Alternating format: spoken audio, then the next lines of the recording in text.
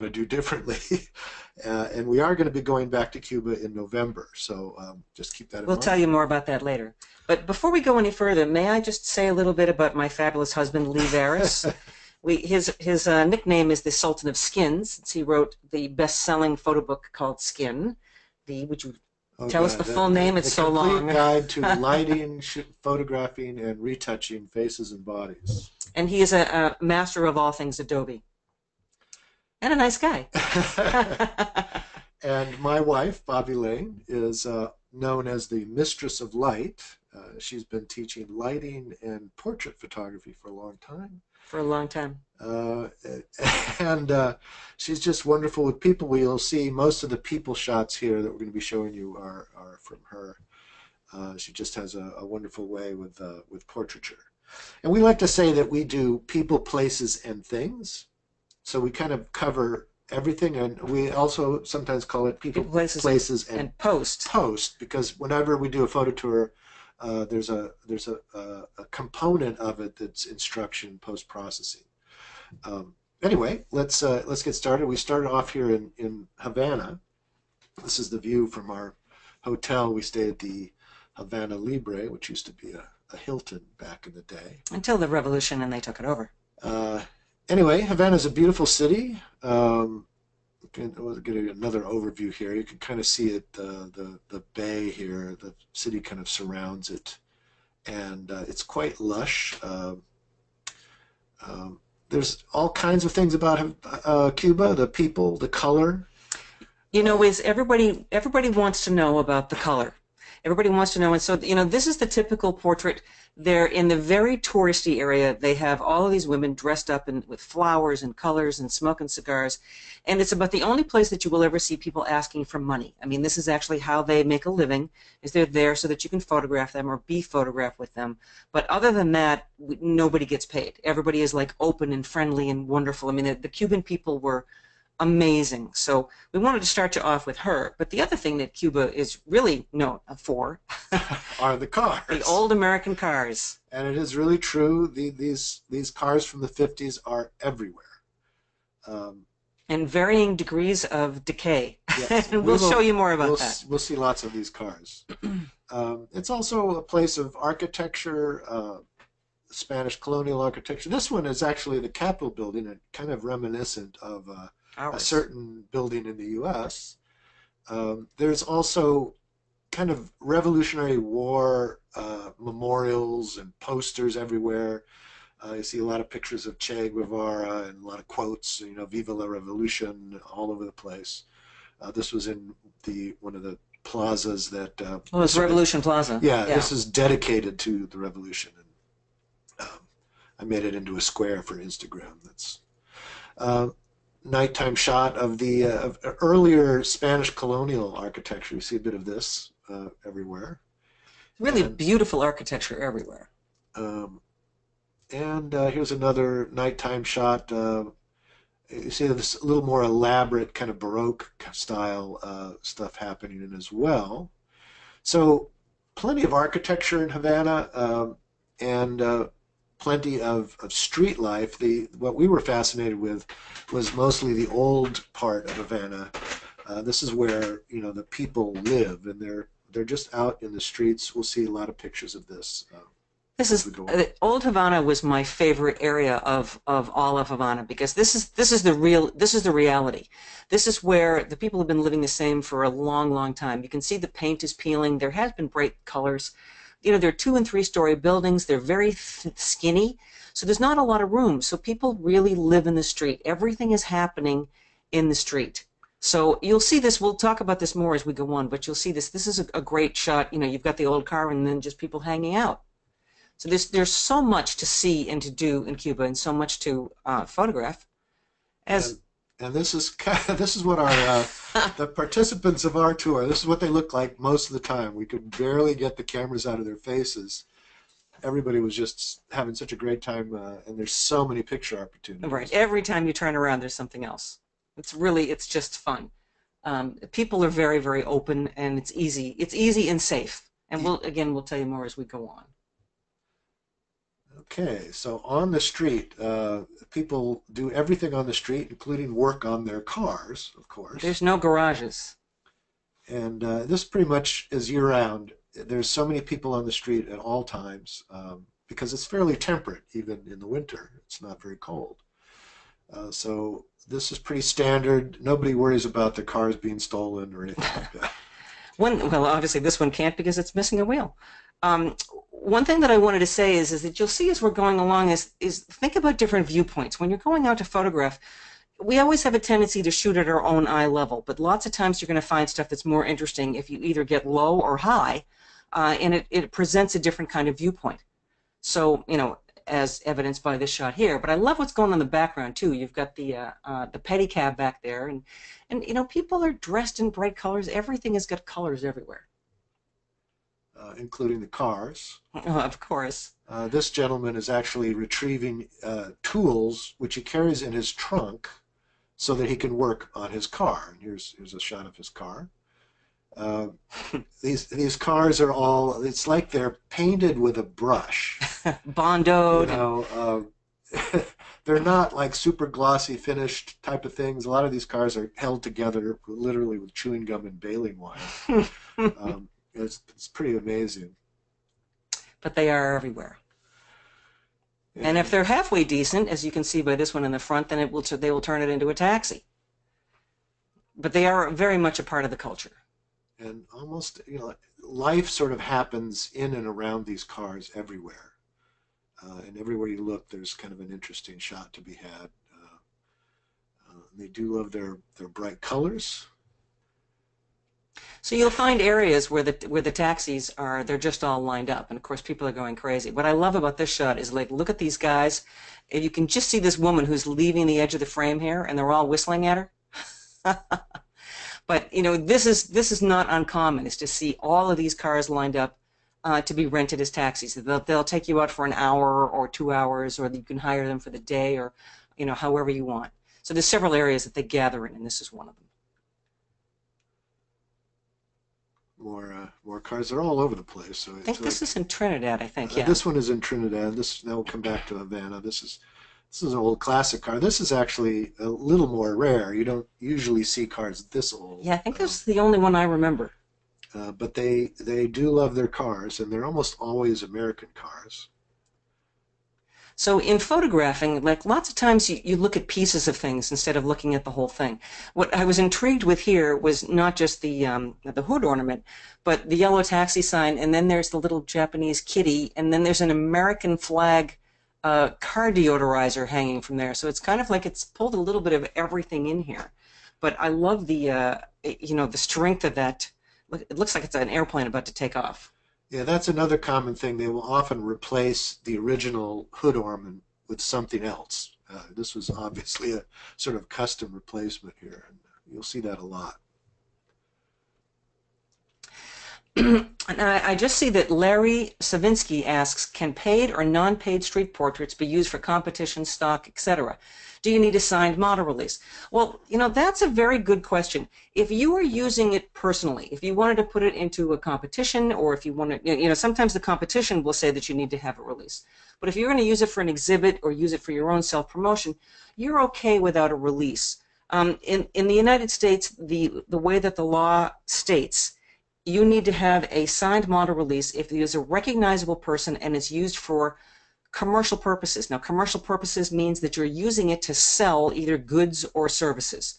So you're using it to sell Coca-Cola or life insurance.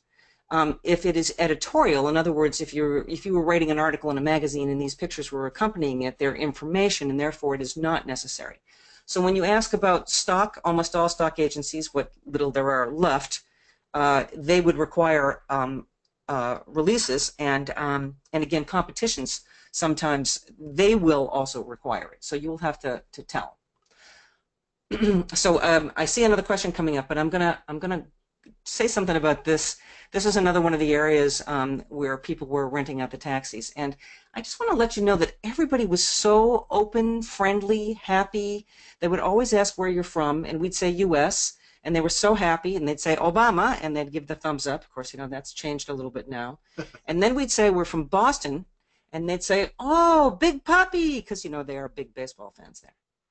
So, so it was great. Everybody was really wonderful. So, And let's go to this one and answer the next question, which is, can you tell us about your editing? Did you do much boosting of the colors?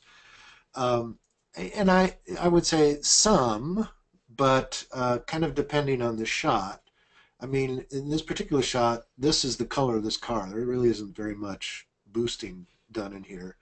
But the other thing is that Bobbi and I are both kind of mirrorless photography nuts. We've switched yeah, over. we're in the Fuji cult. We're Fuji X photographers or X team photographers. And so when we're looking at the photo, we are looking in, the way the sensor is set up to capture the image.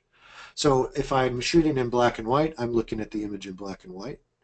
If I'm shooting in color, because I'm using the Fuji system, I will generally select one of the film simulation modes, and one of them may be Velvia, which seemed to be kind of an obvious choice here.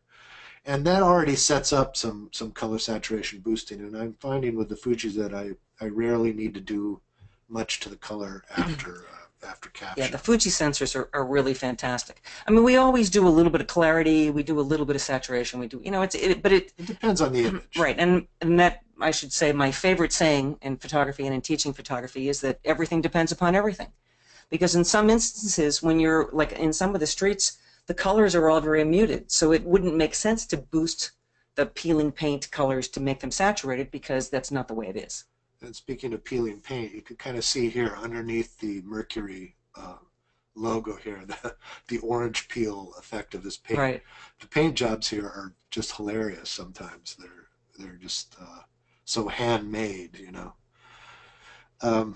this was a very fun evening. We just have to tell you about this. We had an opportunity, our whole tour group, which was 16? 16. We had 16 people, including spouses. We had arranged to have all these convertibles pick us up and drive us around town at night, and it was just so much fun. It was like being a teenager again. All convertibles, music blasting, everybody was laughing and carrying on. They have the Aruga horns, and it was just absolutely hysterical. We had such a blast doing this. So we're driving around town, in these convertibles, and shooting at cars out the window. Well, I wasn't shooting at here. I was on the ground. But, so obviously, everybody does panning of the cars, and you do the panning at night. The key to the panning is you try to find a background that's medium to lighter in tone, and then you just, you got to follow it along with a shutter speed of around 1/8 or 1/15 of a second. Also, if the background ideally should be fairly close to the vehicle, like this car is driving right by this building in the background, and that's what really gives you the extensive blur. The further away the background is, the less blurry it'll be when you're panning. So the ideal thing is to find something with lights. You can kind of see the blue lights here from this building behind the car that are blurred. And that really enhances that sense of motion. We got a couple more shots that were just fun because we had so much fun doing this. So here's one of the participants, and he's got the camera up high, and he's got a wide lens on, so he's photographing the people sitting in the front seat and then blurring the scene around. He's got a flash on this camera. You can see it a little better on the next one. We are now, just to mention this is another interesting little tidbit of trivia. These cars, they're old. They really are old, and they have not been kept up on blocks. So these are not cars that are in mint condition. They're literally held together. They leak gasoline fumes, and even though we're in a convertible, it reeks of gasoline. I mean, everybody was getting a little bit high. Yeah, there's no catalytic converters there. This stuff is, it's pretty toxic, but we were having so much fun it didn't really matter. Here's another shot. So I'm standing up in the car now with my flash and photographing the car next to us with the slow shutter speed. So the flash freezes the subject, but then the slow shutter speed blurs the background. But we just thought this was funny that you can see the blur in her image on the iPhone there. I see we have another question coming in about, were many of your photos HDR? I don't think any of them. None. No. I generally don't. I tend to avoid it unless it's absolutely necessary, but none of the shots that we're going to show you today had any HDR at all. So you see in the background here, we've got pink. That was, we had one of our cars that we'd rented was pink, and I was standing on the other side of the street and trying to find, color behind so that as the cars were coming by, I could pan. The next one's a little bit better, which I think is kind of cool too, because you've got the green and the pink contrast here. So the pink that's in the background there is actually this pink convertible, which you'll see here in the next picture. So that's what I was using as my background. So here's our group. And you can see we're all laughing. We just had so much fun. It was just a blast. We had an hour that we rented these cars and drove around. It was just hysterically funny. And not everybody has a car. Yeah, you get lots of pedicabs. Lots of pedicabs. Another question here: what type of lights are those on the street? Warm. What type? You mean like the regular street lights? Yeah, they're gonna be more like the tungsten lights. Who knows exactly that they're warm. They seemed like they were tungsten of some kind. Yeah, we're shooting on daylight because we're using the flash, so that your main light is the flash. It's got to be on daylight. So. But I mean, there's everything. There's fluorescent lights, and I didn't notice anything unusual like gas lamps or anything like that. Yeah. It just seemed pretty normal. So one of the things that I did, my little personal project, was to follow Bobbi around and get pictures of her taking pictures. And so what we've done for a couple of these here is kind of paired the picture I took of Bobbi interacting with her subject, and then the resulting picture that she was taking. So here we go. Now this one I chose to shoot in black and white. It was kind of a gray car, so there wasn't a lot of color, but I really liked all the smooth tones, and I really spent time with him working on the composition to get it just right. Again, he wasn't the driver. He was waiting. His friend had to go do something, and he was just sitting in the car. So, I started talking to him. And I'm going to talk to you a little bit about this now, is that I talk to people all over the world, and I don't speak anything but English, and not all that well sometimes. It's kind of like my favorite line.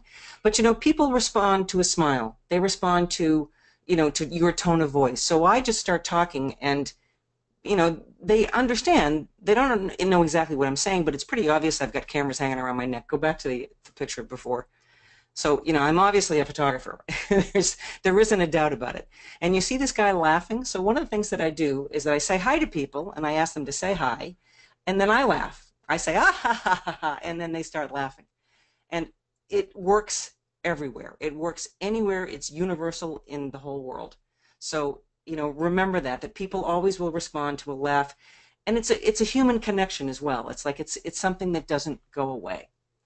So I see here Frank is asking what equipment? What equipment? Okay. Go to the next one. You can actually see a little bit there. Well, Bobbi and I are Fuji X photographers. Now, it doesn't mean we've quit photography, obviously. I always say the X team. We use the X-Trans sensors of the Fuji cameras, and we quite love the Fuji system. We love their lenses and everything. So we have Fuji cameras. Yes, and I have my main camera now is the X-T2. I started with the X-T1. Lee's got the X Pro 2. He started with the X Pro 1. And we have some of the smaller ones too. I've got the X-T10, and then we have some with the X100S, and you have the X100F. Yeah. So we have a variety of them, and we have also a wide variety of lenses. Lee actually was into Fuji before we even met, and way before I was. So he already had an X Pro 1, and what were the lenses that you had? I had a 35-18 and a 60. That was what they came out with. So my favorite portrait lens is the 56 1.2, which in this picture here you can see hanging underneath the reflector there. The 56 is the equivalent to an 85 millimeter on a full frame camera. I use that. There's a medium zoom. It's a 16 to 55, which is the equivalent of a 24 to 85, and that's a fixed 2.8. I also have a 90 f2, which is the equivalent of a 135. Plus, we've got the long ones, the equivalent of the 70 to 200 and the 10 to 24. You know what? We use everything. And Lee also has a medium. He's got a medium zoom. I'll tell you, on this particular trip, most of the pictures I took with my X Pro 2 and the 18 to 135 zoom, which is not a fixed focal length, but it's kind of like not a fixed f-stop. It never came off my camera. So I mean, I had that. And I was ready for just about any situation with that range. Quite a sharp lens as well, surprisingly sharp for such a wide zoom. Yeah, I think it's a 3.5 to 5.6. Yeah, it's, you never Yeah. know where you're going to So, be on so the it's not wide fast, end. but it's handy. And I use that 16 to 55 f2.8. That kind of lives on my camera when I'm doing street shooting, and then I normally have another camera with either the 56 or the 90. So pretty much I use that. So for this picture, we're in the park. There's this park that has a statue of John Lennon, which you're going to see in a few minutes. And we just walked around and talked to the people. On our photo tours, a photo tour is different from a photo workshop. Workshop is you're having lessons every day and you're shooting every day. The photo tour is a tour. So, but we always do instruction. We will do lighting instruction, both natural light and flash. We will do post-processing instruction. So it isn't a formal workshop, but you do get that. So one of the things that I do is talk about working natural light and working with reflectors. So we just walked up to this woman and started talking to her and asked her if we could photograph. I have people, they're learning to see the light, to find the light and put people in it. And then we augment that with the reflectors. So this is a situation that Bobbi actually kind of set up with this woman who just happened to be sitting at this bench. And I'm going to cough here in a second. So we both have colds here. We're sorry about that.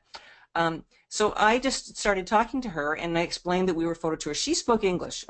Most Cuban people, first off, all Cubans get a full high school education, and most of them speak English. Not all, but most. So she was actually very flattered that we asked to photograph her, and she was very patient with us. So here's the picture. So we've got the natural light was pretty soft, but there's a little more coming from the camera right side. You see that little edge? But if we didn't use that reflector there, the center of her face was going to be kind of dark. So you see we've got a little catch light in her eye there. And I'm shooting fairly wide open, so you see the background's totally blown out. It's kind of like dead grass back there. So not a lot of green, but we talked to her and played with her a little bit. And again, I always do the ha ha ha thing. And this is the one that I felt was actually the most genuine about her being really comfortable with us and having a good time. Okay, and now we have, this was John Lennon Park, and it's famous for this statue here. It's a beautiful statue, beautiful bronze statue. And this is the woman whose job it is to hold on to John's glasses. So there are little holes in the statue where these glasses can be shoved in. And if this woman wasn't there, these glasses would disappear. Stolen. Somebody would take them as a souvenir, right? So she's there. She holds onto the glasses, and when somebody wants to get a picture of the statue, she puts the glasses on the statue and kind of is there to supervise it. And she's there all day. Lovely woman, very friendly, and so Bobbi got a great shot of her here. Now we're going to talk about the light a little bit here too, because this is kind of filtered sunlight. So it's not, I teach a class called Portraits Unplugged, which is all natural light, and one of my rules, I have a bunch of rules. The first rule is do not put people in direct sunlight unless it's the first or last hour of the day when the sun is lower in the sky and diffused and softer and warmer. But this was still kind of filtered light, and it was still fairly early, but it wasn't that early. But it's not the most flattering light. So it's a little bit harder. It's great for a statue, but it's not so great for a human. So she's pretty contrasty here.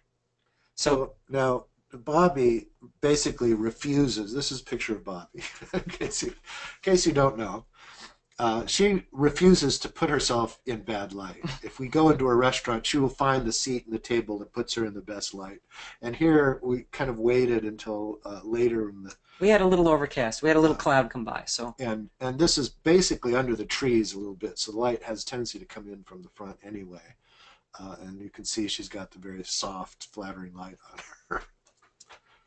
You're giving me a hard time here. Okay, we have another question here that's asking, how do I compare the Fuji with the Canon 5D Mark II, or is it day and night? What are the pros and cons? Well, they're very different cameras. First off, you're mirrorless, so you're already 40% lighter, smaller, and lighter and smaller. The Fuji sensor is amazing. It's really amazing. It's not a standard Bayer pattern. I should probably let Lee talk about that. It takes a little bit getting used to working mirrorless as opposed to the DSLR because you're actually seeing what's on the sensor. But I was a Nikon shooter and Lee was a Canon shooter, so he can do a little better comparison here.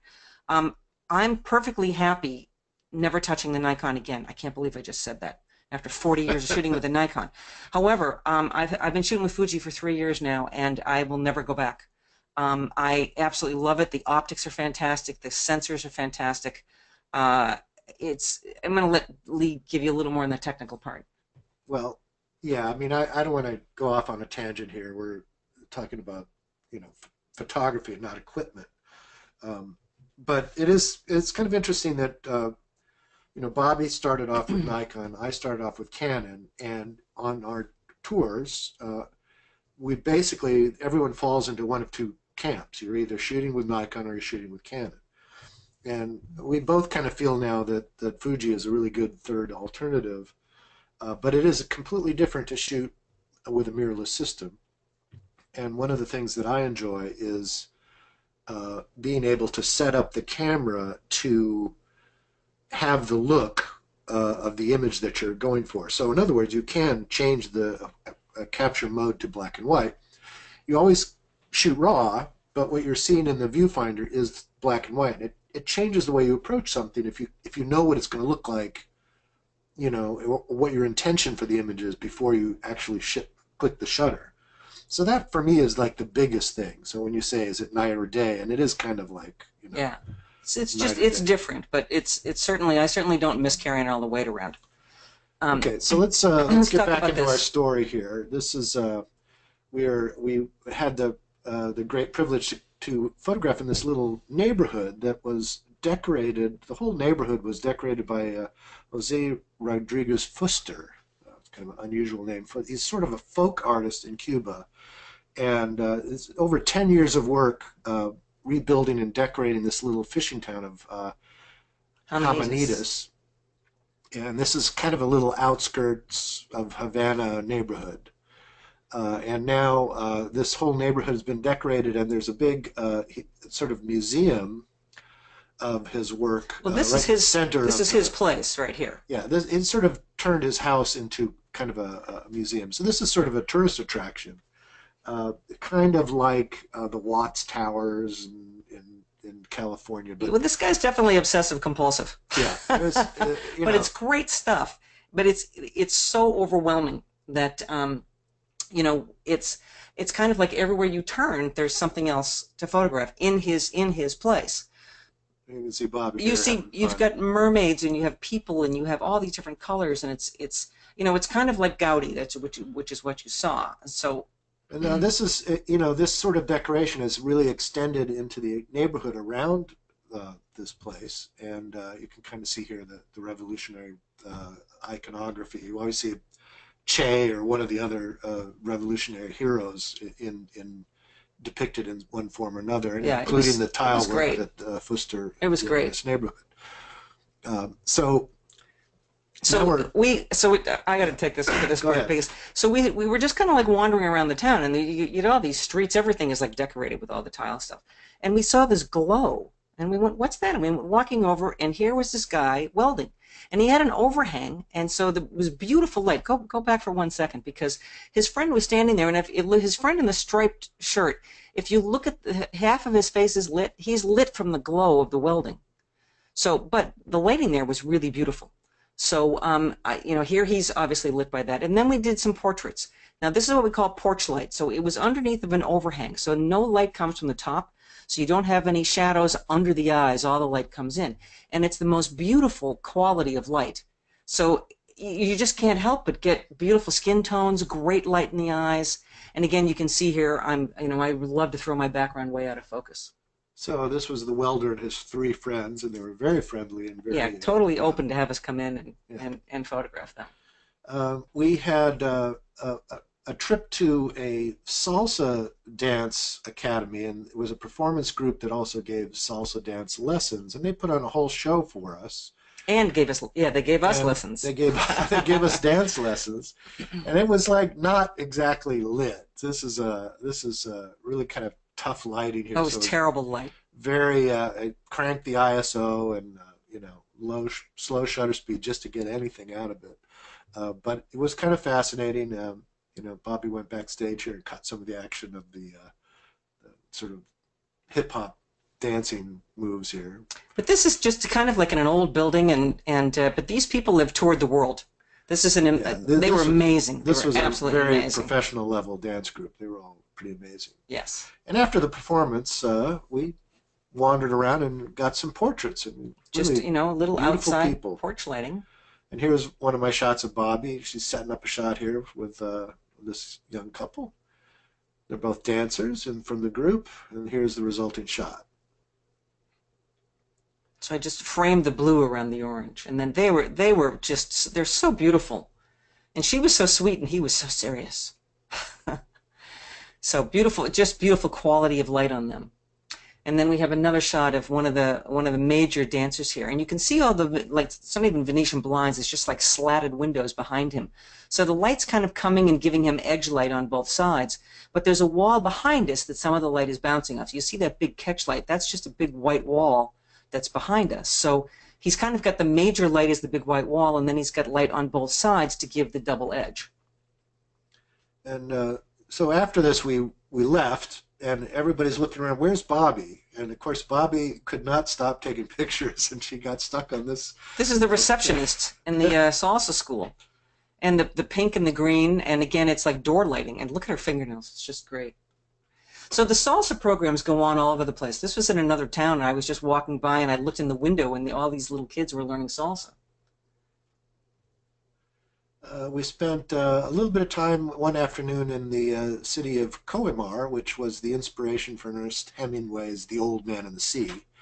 And this is the only shot we've got here in this presentation. It's Coimar Fort. We've got some street shots coming up, though. I'm going to take this question. Go to the next slide. I'll take this question.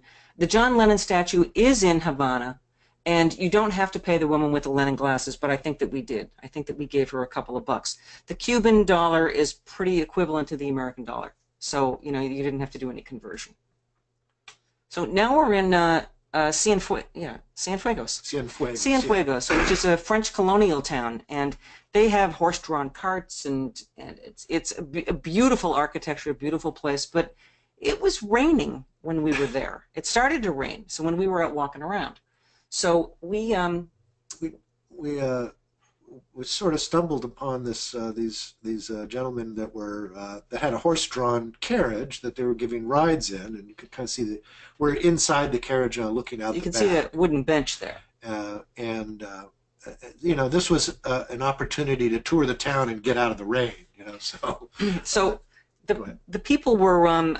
This man here that you see, he had gone to college for sugar technology and worked in a factory for a year before he was laid off. And you'll see another picture in a minute. This is my favorite portrait of him. I did a lot of photographs of him. He was a very intelligent man, and he's now helping out driving horse-drawn carriages to tourists because it's the only work he can get. So the other people, we had 3 people in this, and so the guy in the blue in the middle, he teaches elementary school in the morning. And then the other guy actually owns the horse and the carriage, so they're all friends. So they just took us around and they showed us. It's like they were talking to people on the street, and here's some schools, and this is where this is, and it was just very so homey and open. It was like they were taking you around their neighborhood. The people were just amazing. So we're now on our way out of Havana into the countryside. We're on a trip to Trinidad. And not the island, but the town on the south central of Cuba. And we're just sort of traveling through the country, and there's all these farmlands, and this I think was a date farm or something. And I had my infrared converted camera with me, a Fuji XE2, and this was literally taken out the window of the bus as we're driving down.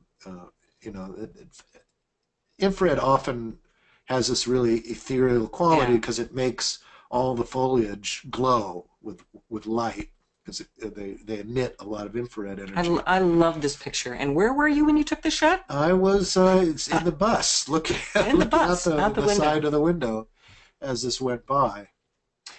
There's another question here about providing prints to the street models. We did not. We have one of those little Fuji instant printers, and we did not bring it with us to Cuba. Some people have internet. Everybody's got a phone, but the internet is kind of like up and down, I think, in Cuba, and I think it's very limited in terms of being able to send something back to people. So unless you have a little mini printer that you can print out an image immediately it's pretty difficult to be able to give images to the people on the street. Yeah. Okay, this is another stop on our way to Trinidad. This was a big sugar plantation area.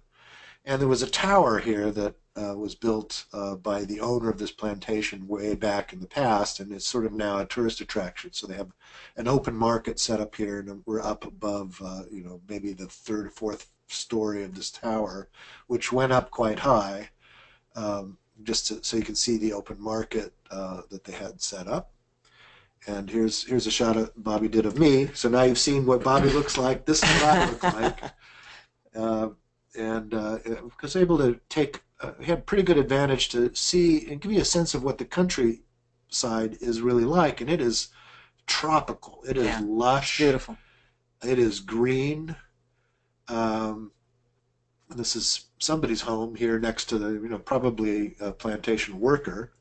You can kind of see horses and cows up in the upper right corner there. And looking down into somebody's backyard here, this from the tower. This is a house right next to the tower. And you can see the colorful clothing, compared to the lush green, which was everywhere. Yeah. So this is really funny. I went up to talk to this guy. It's like, I have never seen a saddle on a bull before. So I asked him, could I get in? He went, oh, no. I mean, maybe he puts little kids on it, but I just thought it was very, very odd. But I did run into, I'm a birder myself. I'm really into birds, especially birds of prey like eagles and falcons. This is a kestrel, which is a small, they used to be called a sparrowhawk. It's a small falcon like bird, and I had him on my hand and he just jumped in my head. So this is a selfie. This is a selfie of me and the kestrel. Yeah, there was a gentleman there who had this bird, and he was like making it available for people to photograph. Yeah. He asked for money. He was one of the few that did. Yeah. Now we finally arrived at our hotel in Trinidad, and this was pretty much a major resort area. The hotel is quite large, and probably back in the day would have been considered very exclusive. Yeah, like a Club Med kind of thing. You don't pay for anything. There's all these restaurants and bars, and you don't have to pay for anything. It's all free. So this is just sort of looking out at the country. The hotel was painted this bright color, and you can kind of see the palm trees and the distant hills, and it was quite beautiful. We had some beautiful sunsets. We have to have every travel tour has to have some sunset action, and we were quite lucky in the This is off our balcony. There was an odd, I've never seen this happen before, but there was a shadow cast from one of the clouds at the horizon that made this little streak up into the sky. It was quite interesting. And now we are actually in the town of Trinidad itself. Let's see, we have another question. We have a question here. No, the Fujis are not full frame. They're APS-C size sensors. We are shooting in both RAW and JPEG, and you are correct. When you have an in-camera color, like a film simulation, it does only apply it to the JPEG. But for Fuji, the JPEGs are amazing. If you go to YouTube and look up, Lee Varis has his own channel, and he has a thing called Fuji Rethinks RAW, and you can get a little mini webinar about the film simulations for Fuji. They're really amazing. Yeah, so the film simulation also would apply to the way you set up your viewfinder, because you're looking at the feed off the sensor. It's like a live view of the sensor in a mirrorless camera, and that alters the way you perceive the image that you're photographing. So I set up a film simulation depending on what my intentions are, and in most of the time I had it on Velvia or Astia, which are kind of very colorful film simulations. Now, when you shoot with RAW, you certainly can reprocess the image any way you like, but these film simulations are available inside Adobe Camera Raw, so you can set up the camera, the RAW file, the way you shot the camera.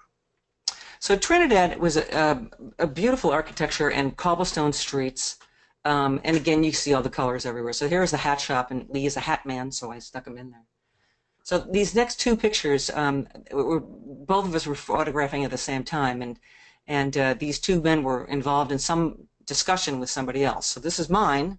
And then I shot the picture, the guy that was sort of dozing at the top step there, woke up to take a puff on his cigar. It was just very interesting. They were completely comfortable having us wander around, take their pictures. Nobody said anything to us about it. They're very friendly, very happy to get their pictures taken. I'm always looking for, like primary colors. And I love this when you have basically one color in the picture and then just something else that's just a little bit off from it. But this guy was just great. He was happy to have me take his picture. We climbed up there's a tower in one of the churches, and you get really quite a great view from there. And I was looking down and looking at these workers. So I love it. It's just like a field of the adobe roofing tiles, and this is another rooftop where these other women were working along. So again, this is, I said this earlier about the high and the low. Get out of your normal eye level perspective. There's our group again. Shot in Trinidad. Everybody having a good time. See the cobblestone streets. Pretty tough to walk on this. Got to have good shoes for there. We always talk about the light, and for me, this is Lee's picture. This is one of my favorite of Lee's ever. It almost looks like a Renaissance painting. The light is just so absolutely gorgeous. And I was standing across the street and looking through the window or the doorway into this little cafe, and I had the camera set in Acros, which is Fuji's black and white simulation mode, and I just saw, this is the way I saw the shot, and so I just took the picture, and I didn't even bother to alter the JPEG. I just used it pretty much straight out of the camera. Yeah, the person with the silhouette and with her hand sticking out, and the other two, just the way the light is on this, that's just great. Okay, so there's another question here just about logistics about Cuba. You cannot use U.S. bank cards in Cuba. You must change your American money to Cuban dollars at the airport or someplace else. It's a good idea to do it at the airport because banks aren't always open and there can be lines, and the hotels will charge more money. So it's better to just do it in the airport. So at this point, you still cannot use any American cards, either debit or charge. So musicians, yeah, everywhere. This is the thing. You go to Cuba and there's a soundtrack wherever you walk. There's a soundtrack that's live musicians. So every other block there's a group of musicians playing, and they're always selling a CD or but they're nonstop all day long playing music. There's evidence of music everywhere. The guys are just, wherever you walk there's a musician. Lots of people have their own CDs too. We bought a lot of CDs. It's just fantastic music. But it really is kind of like everywhere. So, and they all seem to be playing the the same soundtrack. Go back for a second. There's another question here about how do we find the Lightroom Fuji profiles versus using the in-camera film settings. I'll have Lee answer that before I go on to the next shot. The Adobe has their versions of the Fuji in-camera film simulations in the camera calibration tab. So if you just go to the calibration tab in Lightroom, you should see it in the drop-down menu. You'd select underneath where it says standard. You'll see all the Fuji film simulations appear there, and you can just select them as needed. But it is Adobe's version of the film simulation. So yeah. Okay, let's move on here. This shot is musicians entertaining us in one of the restaurants we stayed at, and it's a combination of two shots blended together in Photoshop. So I thought I'd throw at least one kind of post-processing effect thing into the mix here. So two shots with slow shutter speed blended in with one that was shot to stop the action, and a little trick effect here in Photoshop. Again, back to the infrared. It was great for taking pictures of clouds, and we did have a little side trip to this island called Cayo Blanco, which is kind of a snorkeling and scuba diving stop. Just a little island that's got like one building on it, and they make you paella for lunch, and then you hang out and swim for a while, and then you get back on the catamaran and go back. Here's the But infrared of that same scene. Um, yeah, and I'll let Bobby talk about this because because this was really pretty weird. So maybe we should have done the order a little bit differently. But there's on the island behind the kitchen, this little kitchen building. It's just like a dump, and they just throw this stuff out there, and it was so bizarre because all this stuff was like dead out there.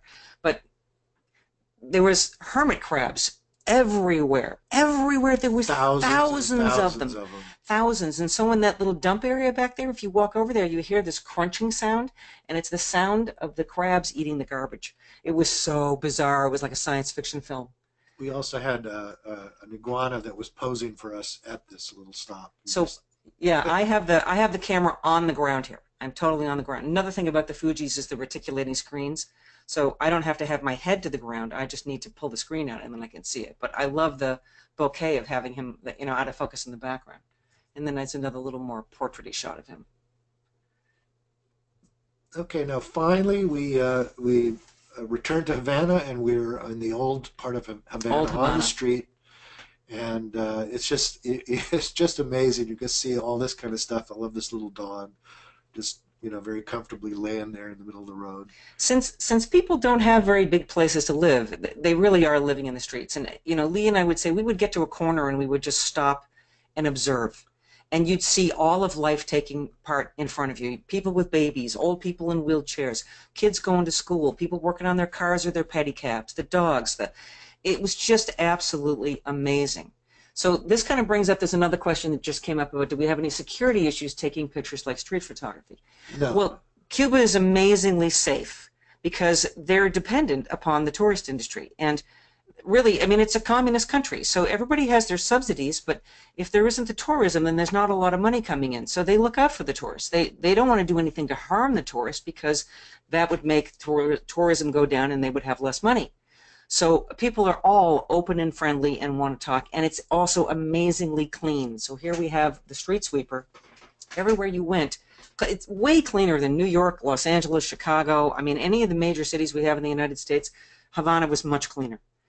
People do take pride. There's rubble, because things are Yes. falling apart, but there's no trash on the ground because there's always guys like this running around picking it up. Here's the resulting shot that Bobby was working on. These people are just amazing. Yeah, what I do is normally when I go to a place is I stop and observe a little bit, and I also stand around so that people see me. It's like they have a chance to get used to me being there, and I will take pictures of buildings or pretend I'm taking pictures of buildings. So here I'm following Bobby around, and I'm really trying to take a picture of her taking a picture, and this guy right here in the middle is just nailing me with with his look. It was great. And So here's the resulting shots that Bobby did. So this guy was just very talkative. So I have black and white and color. Love the tooth. Let's get the tooth thing. So the food and the water, that's the next question here. Believe it or not, the food is really bland. We brought a little bottle of hot sauce with us, and we were the most popular people on the tour. Oh yeah, you can't drink the water, but there's bottled water everywhere, so that's all safe. And rum is everywhere, and beer is everywhere, so all of that is all fine. People always gave you mojitos for lunch. You always got drinks. It's like everything was just given. So in Old Havana, walking around, you see all the peeling paint, but people also, there's street art. So I saw this very odd woman painted. I didn't know. And then I just kind of hung out there for a minute, and I saw this guy in the red shirt walk up, so I waited for him to come into my corner. But you see here, everything is it's a little bit more subtle. And here's another Bobby approaching somebody who was just hanging out in his doorway, and there's the resulting shot. The street life was very rich. The pedicabs, the relationships between the people. I mean, there was always stuff that was going on. Here he is working on his pedicab. Again, everything takes place in the streets. And, sometimes you just have to wait for it. You just have to wait. You stop and you look and you wait for the action to come to you. We're not quite sure what she was doing. Some kind of a pump. She's doing something. People are always pretty busy there, even though they're out in the street. Sometimes they're on their cell phones. Oh, yeah. Pretty much everybody has a cell phone. The weather, it depends upon the time of year. Oh, I love this. This is actually back in the Fuster town. These guys just sat there. I mean, obviously, they know I'm taking their photograph. Okay, the question was the weather and what type of clothing should we bring? Well, you're probably not going to go during hurricane season. So, most people don't go in August, September. By mid-October, you're probably okay. We were there at the end of October, beginning of November, and the next year's trip we're going in beginning of November. Very temperate. It's very mild. It's warm during the day. Like we mostly had like high 80s. Yeah. And if it got down to 70 at night, you really didn't need to wear a jacket. So here are the ladies dressed in their colorful. These are the tourist ladies. Nobody dresses like this. They're there just to get their picture taken with tourists. But everybody else is pretty happy to get their picture taken, and we saw a lot of thumbs up, from everybody. Very, very happy to have Americans there. There's so much texture and color, and the people are great. I love this guy's got a Florida hat, sitting on the stoop. And also, don't forget to look up, because there's balconies everywhere, and there's some interesting things happen on those balconies. So definitely worth just looking up from them street level. So this gentleman engaged me in conversation. He's not behind bars. It's just there was like a wall with this above it. He taught himself English. I think said he was like 72, and he taught himself English when he was quite young, and he really just wanted to talk. He wanted to use his English and speak, but he was a very intelligent man. Just lovely. I had a great time talking to him. And this couple, this is another thing about waiting. I tell my students all the time, it's like you got to go out and you got to observe, and then you have to work the shot. So I saw this couple, and I think that they're going into a little chapel. So there's their brand new baby. They were very happy. I must have shot 20 pictures because the wife kept looking everywhere but at me. So he was looking at me, the baby was sound asleep, and I kept like waving my hand and pointing at my lens. And this was the very last shot, I finally got her to look at me, and just when she looked at me, the baby woke up too. But I shot 20 pictures before I could get her to look at me. So patience. Think about selective point of view, or selective focus too. Oh, this was another one that I loved. I'm walking down the street, and everybody's doors are open, so you look in, and this mother and her son were sitting there, and I waved at them, and they waved back, and so I asked if I could approach, and they said yes, and I came in, and so their whole life is right here in this room. Everything is in here. She has dementia, and he's taking care of her. And I spent some time with them, and I came over, and I thanked them. She kissed my hand. He was very sweet. He kissed her. I mean, it was this really lovely, touching, wonderful moment. Just like amazing that these people are so open to say, come into our house, come into our house. And, framed by the doors, lots and lots of great doorways. Okay, this was, there's sort of an obligatory trip to a boxing club. And this was a lady at the entryway of the boxing club, which is really kind of a school, and they have all these kids. We were there when the kids were having their lessons. These are all Bobbi's shots. I love this. He's got, the bleachers, there's red and blue, and he's wearing red, and he's got the blue gloves. I mean, that was the reason for this. And then this little boy also is only wearing red stripes. Now, this is a boxing pose, but I was just like right tight in on him because of his eyes. So that was all the natural light. But we set up with a couple of flashes. So we've got one on the ground to camera left, and another one on my voice-activated light stand, Lee, is over from camera right. So we're kind of like cross-lighting them from edges to get edge lights on them. And I managed to get this. He landed that punch on there, and then that's the trainer there. So somebody else asked, how many images did you guys take on the trip? Oh, God. Okay, I haven't even looked at all of them. I think I took about 4,200 in a week. Something like that. Oh, so this is, I love this guy. I just love the colors. I loved him. He was so sweet. So, doorways. I was always looking through doorways to what was on the other side. The colors were just great. Here's, here's this. Yeah, love the haircut. Here's the front view. But again, people are so friendly. So, as I said, it's like I let people like see me and hanging around, and then you hang around for a little while and they don't look at you anymore. So you can get some moments that you wouldn't get otherwise. You see lots of shots of Che everywhere. Oh yeah. Uh, And there's lots of kitties everywhere. Not they make good subjects too. Yes. Just living on the street. I love this. I love the arrow is pointing to the right. The woman who's wearing the same colors is going to the right. Just like filled with tension.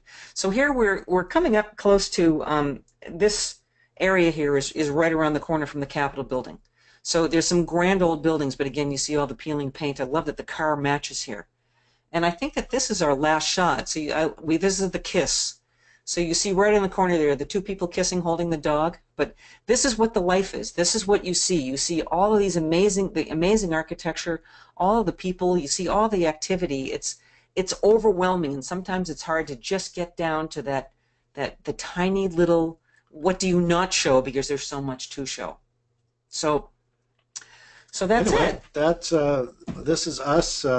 We have separate websites. We haven't quite gotten it together to do a joint website yet, but you can visit both our websites, and we are running a tour to Cuba in November. You see the link here. I think X-Rite will be putting that out, so you guys will have the live link, and you can check out our websites for our educational, what's happening with us, with our workshops and mentoring. We do private mentoring and a variety of classes, and I'm going to talk about Lee again. He has his own YouTube channel, I mentioned that before, where there's a lot of free video tutorials. So you can check all that out. So we got a little bit of time for questions. Got any more questions here? I will have to say that Cuba was so much more than I expected. And I expected a lot because I know a lot of people who've gone, but the people were so open and friendly. It was so safe. Loving. Now I understand when I hear people say that they want to go back over and over and over again, because we want to go back over and over and over again, and we will. We'll be going at least once a year with Yvonne Butler Tours. That's who we went with, and Yvonne has been to Cuba many times and is so very well connected and organized. It was a great experience. So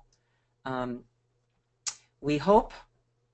Yes, somebody wrote, hopefully these folks will prosper in their career fields as the country gets more open. Yes, we hope so too. We hope that we can maintain good relations and that these people can lead better lives.